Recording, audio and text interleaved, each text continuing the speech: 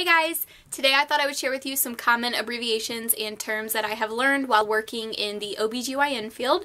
I figured this would be helpful for those of you who are considering working in the field once you're done with school, or if you're in school and you are about to enter the pediatric/OBGYN nursing course. Maybe these will help you while you're doing your homework or studies or learning about certain things in that class.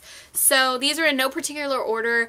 Over the last couple of weeks I've just been writing them down in my handy dandy notebook. So yeah. JDM is gestational diabetes mellitus. DM, if you've already taken endocrinology, you know that that's diabetes mellitus. BID, TID, QID. This is something that you will learn in whatever field you're working in when you're filling prescriptions for patients, and also in pharmacology when you're learning the med term for that. So BID is twice a day, TID is 3 times a day, QID is 4 times a day. PO is obviously by mouth, and STAT means ASAP or immediately, like it needs to be done now. BTL, bilateral tubal ligation. A lot of times if I ask, I'll see it in their chart and I'll ask, oh, you had a tubal ligation, and they're like, I don't know what that is, but I've had my tubes tied. That's what a tubal ligation is. And bilateral means both, obviously. TVH is a total vaginal hysterectomy. We see a lot of people that have had a TVH, but they don't know if they still have their ovaries and fallopian tubes. So if they take their ovaries out, that's a oophorectomy, and if the fallopian tubes are removed, that's the salpingectomy. And when they come in, if they're new patients and they've had all of that done, I always put in their chart TVH with oophorectomy and salpingectomy. It's called like a total vaginal hysterectomy with salping oophorectomy, if you want to put all of it together, I think. That's what I learned way back in nursing school, I think. TOC can mean 2 things: test of cure, transfer of care. So I look in the patient's chart when they're coming in, and if they came in about a month ago and got swabbed for gonorrhea, chlamydia, and their culture came back positive, I know that we're doing test of cure. So we're going to re-swab them that day to make sure that the antibiotics we gave them cleared up their infection. And if it's still there, obviously, we need to treat again. Transfer of care, sometimes they want to transfer from one practice to our practice, or they want to be transferred from our practice to another practice. BV is bacterial vaginosis. GCC is the gonorrhea chlamydia culture. We do that swab a lot. That one and the new swab, which is next on my list. The new swab tests for everything: BV, yeast, gonorrhea, chlamydia, and trich. And ED is the emergency department. ER is emergency room, obviously. C/O or CO is complaint of. DT is due to. RX means prescription, TX is treatment, HX is history, DX diagnosis, BC is birth control. And you'll see a lot of times when they're coming in to discuss with the doctor, in the notes, the front office will put BC consult. RCS is routine C-section. LMP, last menstrual period. That is so important, and so many times, especially the younger women, when they're coming in and I'll be like, okay, so when was the first day of your last menstrual? They'll tell me, and because a lot of people have those fancy apps now, and then they'll be like, why do you need to know that?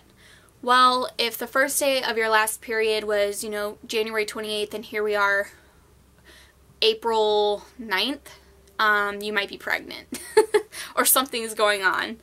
UPT is urinary pregnancy test. Beta, that is like the #1 blood test that we do. We have to draw a beta to make sure that their pregnancy is viable before they get their ultrasound. We also test that if their period is late.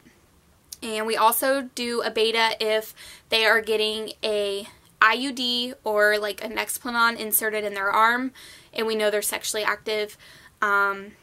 Yeah, so MAB is a missed abortion, also known as a miscarriage, and then EAB is an elective abortion, meaning the patient wanted to get rid of that fetus. FHR is fetal heart rate. NST is non-stress test. The non-stress test machine is the #1 thing that we do all the time at my facility. We constantly have women being put on those For the number one reason women at my practice get put on the NST is for polyhydramnios, which is excess amniotic fluid around the baby, and we just want to make sure, you know, that baby's doing okay in there, that their heart rate is normal, and yeah. UDS is a urinary drug screen. DC is discharge, and discharge could mean vaginal discharge or discharge from the hospital or some other facility. PP, postpartum. So if you see OB-PP, it's obstetric postpartum. Most of the time they've already had their baby. They're coming in for a 2-week, 4-week, or 6-week follow-up. EDS is the Edinburgh Depression Scale, and we do that at their first initial OB visit. We give it to them 26 to 28 weeks, and then they'll get it in the emergency room as soon as they deliver, and then they'll get it at their 6-week postpartum visit. It's very important to give those out because any woman that is suffering from postpartum depression, my facility, we have a therapist that works with us, and she can, you know, talk to you once, twice, 4 times a week if you need it. And it's important to discuss how you're feeling, especially if you're having feelings of self-harm, because especially if you're a new mother, a lot of them don't know what they're doing, they feel like. Even though the maternal instinct tells you what to do for your baby, but they still feel like they're not enough. They cry for no reason, and they got the baby blues and all this other stuff. So we just want to make sure that you're happy and healthy all throughout your pregnancy, including after. Gravida is total pregnancies, including any miscarriages or abortions or ectopics.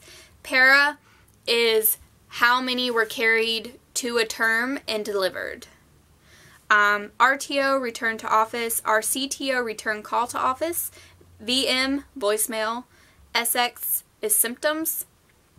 RPOC, remaining pieces of conception. So if we have a patient that goes to the ER and has a DNC, which is a dilation and curettage. Wow, I can't believe I didn't put that on here. Those are very common. So they go in and they'll scrape everything out to make sure that there's no remaining conception parts, and then when they come in for their follow-up, always have them pee in a cup and draw up a UPT to make sure that they are not pregnant. If they still have fragments left inside, the UPT is going to be positive and they need to be given medication to expel the rest of that, or they need to have another DNC and get everything scraped out. PPH, postpartum hemorrhage. IUGR, intrauterine growth restriction. That is the second reason why we have a lot of women on the NSTs at my facility, because their baby's measuring too big, their baby's measuring too small, or their baby's just not really growing, but their heart rate is normal.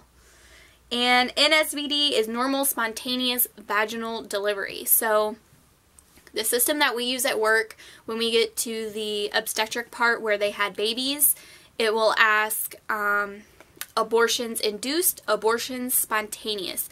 So abortion induced means that the person wanted that abortion. They wanted to get rid of the fetus. Abortion spontaneous is just like you having a baby and your body wants to expel it. You're ready to give birth. The abortion spontaneous means the body just couldn't carry that baby for some reason and got rid of it. So that's also known as a miscarriage. I really hope that these terms help you guys. I'm still learning. I have started doing room nursing at my job. I'm going to be room nursing by myself completely on Tuesday, so I'm very nervous and excited to see how that goes. I have also, yesterday I helped insert my first IUD, which is an intrauterine device. It was a Mirena. And then I assisted with my first colpo, which is a colposcopy, where they take biopsies of the cervix. And I have another one coming up on Tuesday. I'm going to be by myself for that, so we'll see how that goes. And earlier this past week, I also did my first punch biopsy of the vulva. There was a little growth on there, and she wanted it checked out, so she did a punch biopsy, and we sent it to the lab. So OBGYN field is very exciting. You're going to learn something new every day, and you just have to really take each day as a learning opportunity. If there's something at any job that you're doing that you have never done and you want to see it or learn how to do it, jump in there. Be hands-on. Nursing is hands-on. And everybody, especially like me, I love people that are willing to learn. I love learning, so just get in there. Hands-on. Just, hey, I've never done that before, let me do it. And when I did the IUD yesterday, the room nurse I usually work with kind of just threw me to the wolves, like, here, this is what you do. This is all the supplies that you need. And I'm like, Oh my gosh, I was so nervous, but it went really well. I was a little shaky in the beginning, but I did it and it was awesome and I love my job. So if you guys have any questions, comments, video suggestions, as always, please feel free to leave them. You can follow me on Instagram at livelifehappy _ in between live and happy 154. And yeah, I'll leave that down below and I will make a new video for you guys soon.